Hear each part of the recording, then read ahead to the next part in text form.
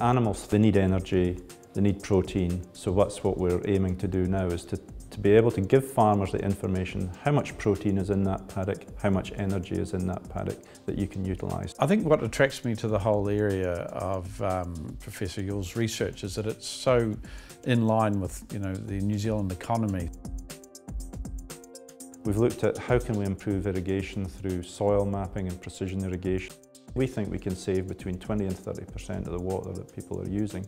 Other types of things that we've done are looking at how do we improve fertilizer application. Farms are getting larger, and so what we wanted to do with the aerial scanning was actually to do a bigger area faster.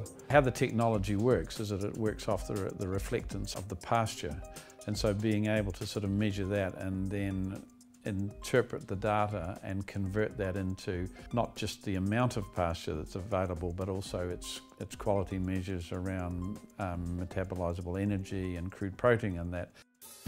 We're applying the right type of fertilizer at the right time. Pilot doesn't have to intervene. All the pilot has to do is look straight ahead, and this system will do it for him. So we have the possibility of a lesser application on some steeper ground, a full application on the flat ground, and then avoiding some sensitive areas. I think that's where the difference between kind of innovation and research or commercialisation is. You've got to create something that other people can use.